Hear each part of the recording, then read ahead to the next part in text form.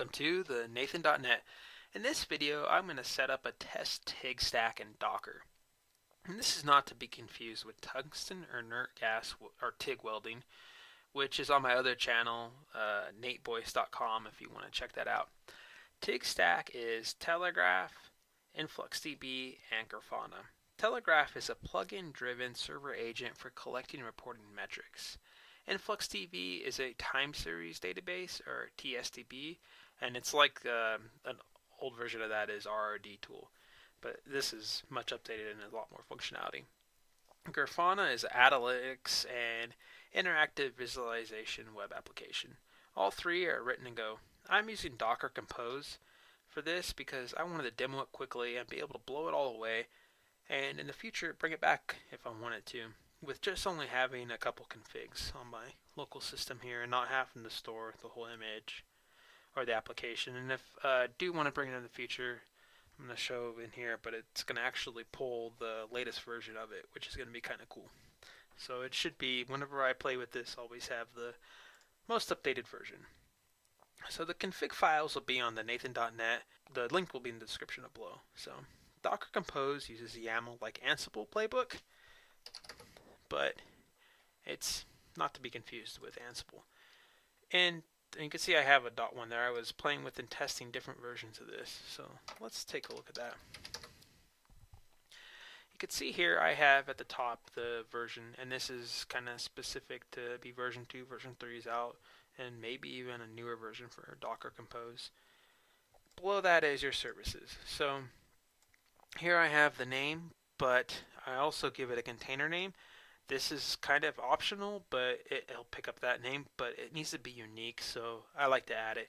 If you have multiple web servers, for example, if like it's an application with web-based or proxy server, something like that, you'd want to have a name for each.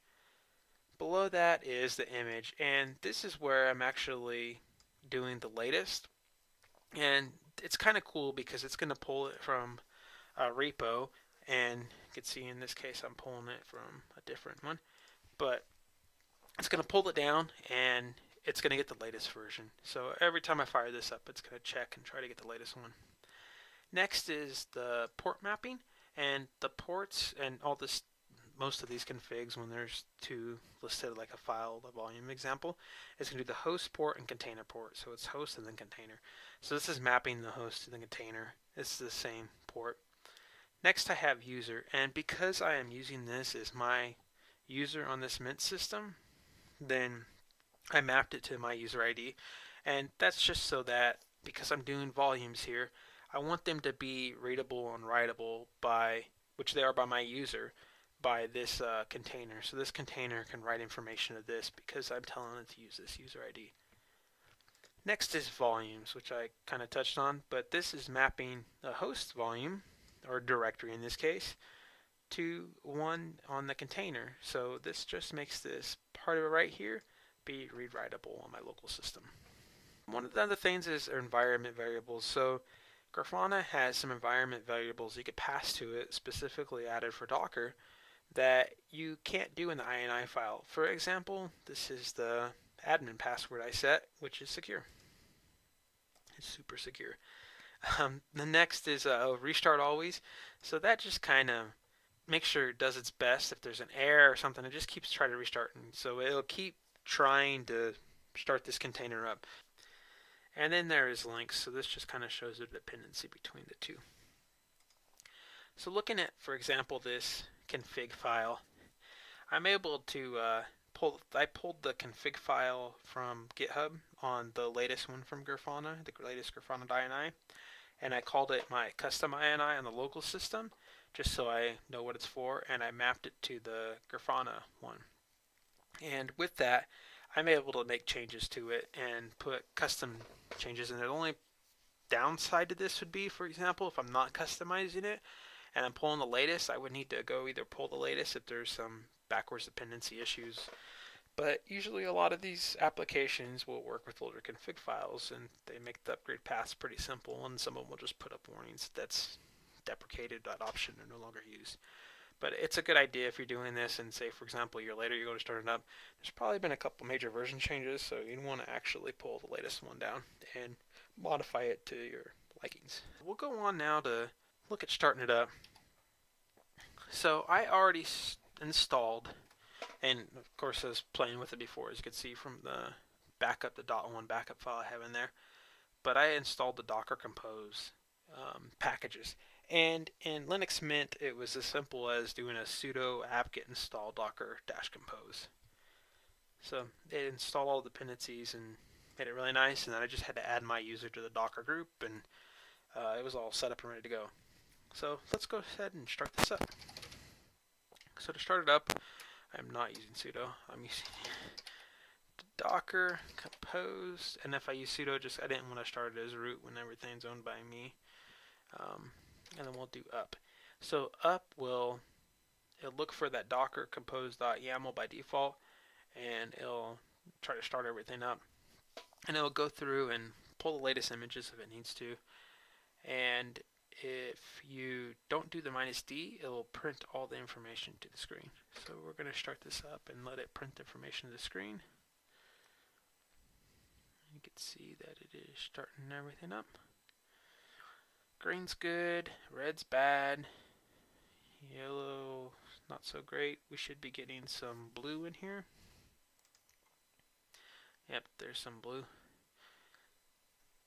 So now we can actually check to see if Grafana started up. And to do that, we're going to open up a browser with localhost port 3000, because that's what we mapped it to. And then we'll do /admin, and it will be, you can see it's already writing data. Here it is. I have that pre-up. There we go. And then it will be admin and secret. That's my super secret password.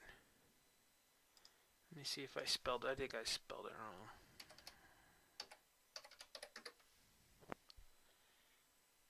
So we can always go back and look at my config. Shift-Control-T to get me a new tab. And then we will do Docker-Compos. Oh, secure. I didn't use secret. I used secure. See, that's why it's good to put in the config, I guess. So, yeah, that would never work. There it goes. I'm logged in now. And you can see that I already took up the data sources because I'd been playing with this before, and I believe there's even some dashboards. This is just a home one. I thought I had a custom one in here. Maybe that one didn't save. Huh. Oh, there's something. Okay, but you can see, for example, that this is running. This might just be sample test data. There is a data source configured. It's still saving, and it says it's working. Okay. But this is just kind of what I wanted to go over. This is an example of just getting this up and working. A quick example. I may go more into this in the future, and I'm sure there's other tutorials on that, but this is kind of just to see how you can use Docker-Compos to quickly get this up and going. And we will go back to this and Control-C to stop it. And then you can see that easy. It is gone. And it's down. So I got it all shut down, and I used the, actually let me see, Docker-Compos down -v option. And what that did is that went ahead, and I already removed it, so it's showing up now, but it removed the networking and basically all the temporary files for it. So the -v option cleans it all up. And what I want to do now is actually see how much space this is taking up with the configs and all the files I had. So let me go see. And you can see now in this directory, which has this, including some backup stuff, it's only 2.2 megs.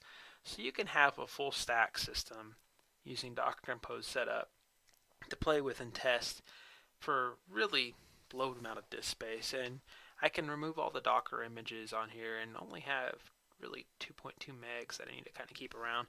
And then we will just take a look at actually what's in here left over. And then there's the logs. And it cleaned most of that stuff up, which is good. I type.